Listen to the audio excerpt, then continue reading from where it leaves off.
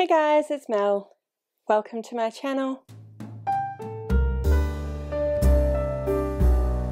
In today's video, I'm going to show you all of the books that I'm planning on reading for the Eurovisionathon that is being run by Helen over on Twitter. So I will link her Twitter account in the description below. It sounds like it's going to be a really fun readathon.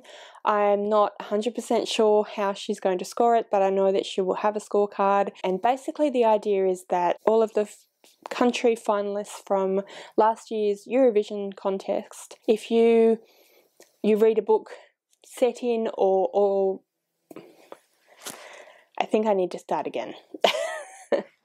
So I think the basic idea, as far as I've understood it, is that she has gone and put a printout or a screenshot of the finalist board from the Eurovision Song Contest from last year on her Twitter, and you can read a book that either is set in that country, or they spend some time in that country, or the main character is from that country, or I think going to that country, not 100% sure, but anyway, so you pick any of the countries on that board and you read a book that is in some way related to that country. So you can choose to do just the one or 26 or whatever you might want to do. I've chosen a few, certainly not 26 because I don't think that's at all feasible, but I've chosen a few.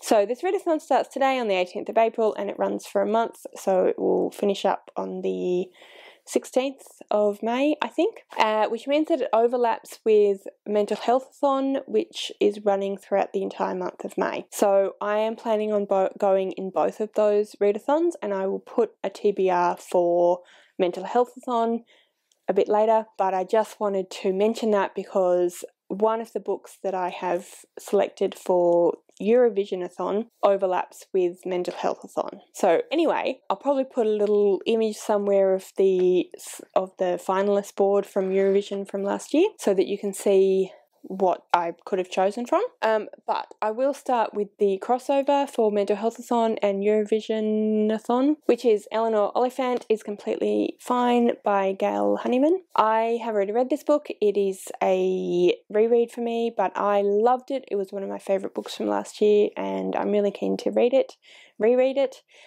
So it is one of the host choice for Mental Healthathon, and it also takes place in the UK, which is one of the countries in the finals for last year for Eurovision Song Contest, so that totally works. So that will be my British entry. I feel like I'm not making that much sense, but you get the idea.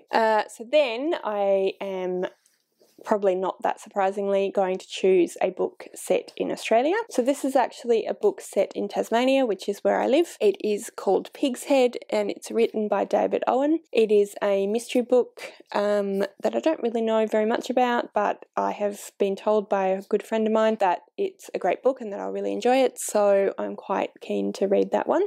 So that goes for my Australian entry. Then I have chosen The Bronze Horseman by Paullina, which is my Russian entry.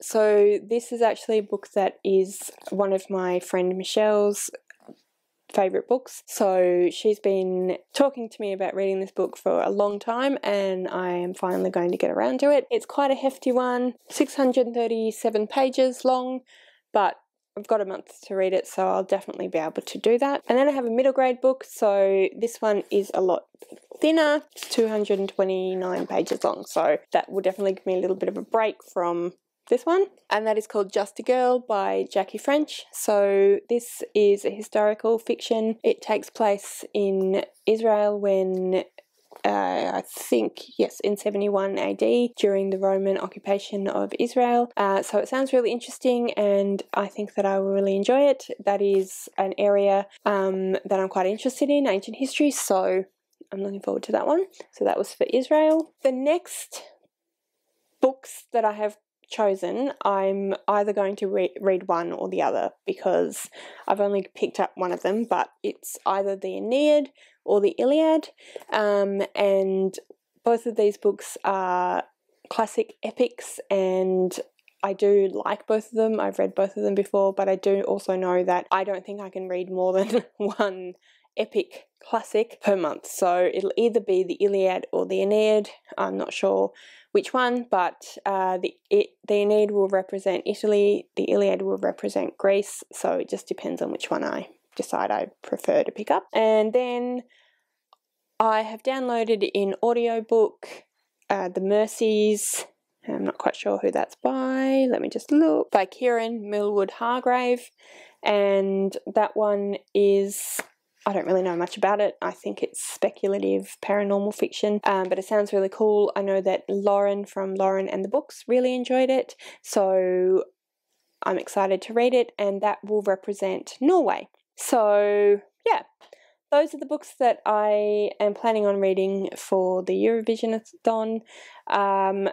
Who knows, I might end up reading more. I'm doing a lot more reading at the moment because of isolation, but thinking 6 books is quite enough to put on a TBR, even if it is for a month. I'm not necessarily wanting to be entirely stuck to a TBR at the moment, as you saw in my big pile of books I might read during isolation video, so I'm a bit more mood ready at the moment, so we'll just see how we go. So anyway, these are the books that I'm going to read for Eurovisionathon. Alright guys, so that is that for this video.